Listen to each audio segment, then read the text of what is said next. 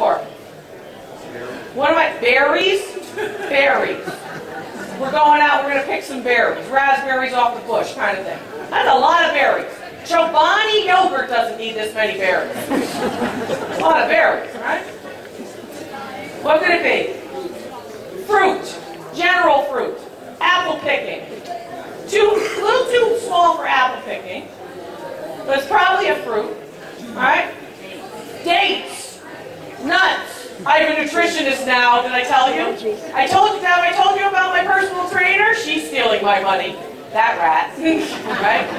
The nutritionist. You have to eat this many carbs and this many proteins, this many this, and have a fat, and do this, and drink 100 ounces of water. And it'll float away.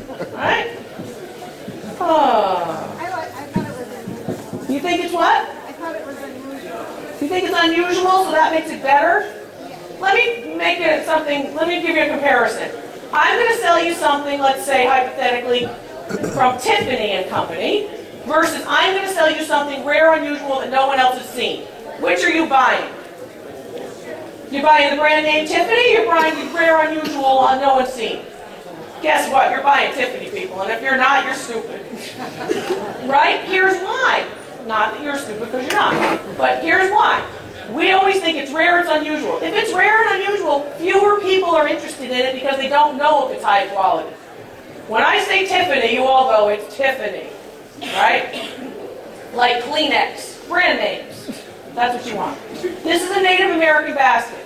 It dates to about the 1930s. It's made by the Pima people. The Pima people are in New Mexico and Arizona.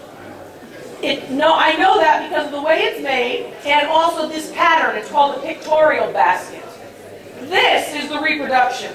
They would not have had this at that time. So somebody added that on.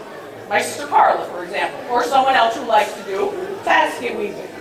Value on your basket, about $400. You got it for $20, which means the auctioneer didn't do his job to find out what the heck he had, to sell it for top dollar for the family who's paying him a percentage to sell this piece. That's what you got to think about, right? That doesn't mean that, they're all bad. It means this is a costly mistake for someone. You got a nice piece. Thanks.